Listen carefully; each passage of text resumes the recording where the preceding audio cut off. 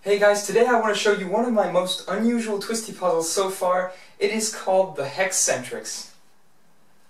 So here we go.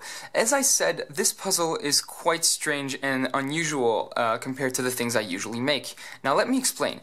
First of all, this puzzle has one peculiarity. The faces are basically pillowed, but then again, it also has flat faces. That's the first part. Now, the second part is that this puzzle has curvy cuts, reverse curvy cuts up here, and flat cuts. And it also uses a shells mechanism because there are two layers of puzzle in this puzzle. So basically there's a corner turning hexagonal prism, and on top of it there's this puzzle. Now this is the equivalent of a corner turning, deeper cut hexagonal prism, but I fissured it so that it looks edge turning like that. So the reason why I made this is that I wanted I wanted a puzzle that has a lot of the things we usually see on twisty puzzles, 3D printed or not.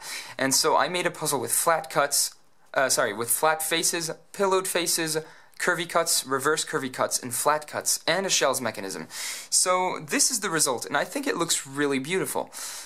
So let's see how it turns. So this is the turning you get on this puzzle. So it looks like it's an edge turner, but it's actually the equivalent of a corner turner. So this is what you get. Now, if you look at the symmetries, you get this that's symmetrical to that. So if you go all the way here, you'll notice that you can actually turn it like that. Sorry, getting a bit of a lockup here. This is the first time I get a lockup on this puzzle. For some reason it has to happen while I film the video. That's always how it happens. Anyway, so yeah. So that's the first type of shapeshifting and jumbling. So let's see.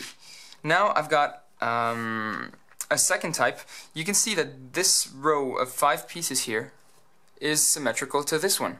So if I do this turn here, then I can also turn this, like that. So that's the second type of turning. I don't know if you can turn anything after doing that, but what's sure is that you can bring it, like, for example, all the way here, and although I'm not even sure you can do that. I'm discovering this at the same time as you are, so yeah, I don't really know what this puzzle is capable of, to be honest.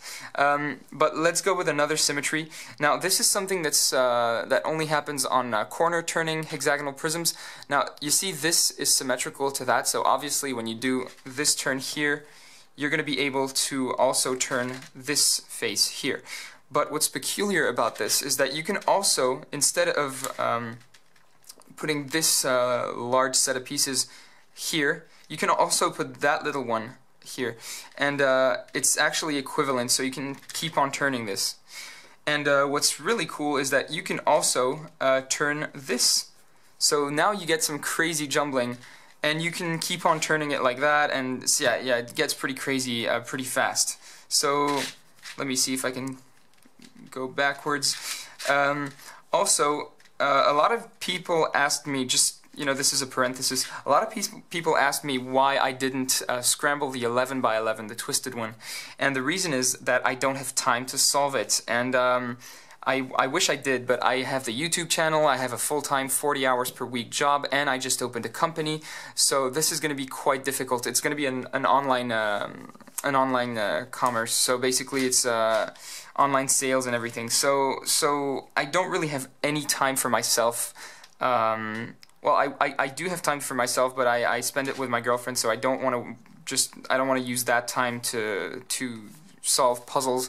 I already have a lot of time for twisty puzzles, and I'm not going to use that time to solve large puzzles. But maybe in the future, if I ever get a make my company full time, then maybe, and we'll see, but that's in the future. That's not for now. So back to the topic. Let's see. I'm just gonna get a few moves done on this puzzle so you guys can see what it looks like when it's partially scrambled. Let's see. I can still move that. I can do this. Turn it like that, if I'm not mistaken. So yeah, it gets scrambled quite fast, and it looks pretty crazy, so I'm not going to go any further because I do want to be able to solve it. And, well, actually, that's not even the main reason. I do know how to disassemble it, so it shouldn't be a problem, but the thing is, usually when I scramble puzzles, it takes a lot more time than I wish it would, because I don't, you know, I get confused and I don't really know what turns where. These jumbling puzzles are very confusing, so it actually makes the video less interesting because well, you know, I'm hesitating. There's some issues with me not knowing where the parts are supposed to go. Sorry, I just had a sticker that came off. I'll have to super glue that one back on. Anyways, yeah, I don't think it's as interesting. If I'm wrong, please tell me, but I feel like every time I turn and I don't know how it turns, I hesitate and the video's maybe less active and less entertaining. I don't know. That's how I feel. But if it's not the case, maybe I can scramble them a bit more often. But this one, I'm not going to scramble it any more than I showed you. I do hope you enjoyed it. I'm going to end the video here because I think I've pretty much said it all. Again, not selling this puzzle as always, but maybe in a few weeks, or a month or two, I don't know, maybe I'm going to be selling my puzzles again. All of them. So, I don't know yet. I'll tell you more when I know more. It doesn't just depend on me, so I'll let you know. So yeah. Alright guys, I hope you liked the Hexcentrix. I've got plenty more 3D printed puzzles coming quite soon, so feel free to subscribe, like my social networks, and I'll see you in the next video.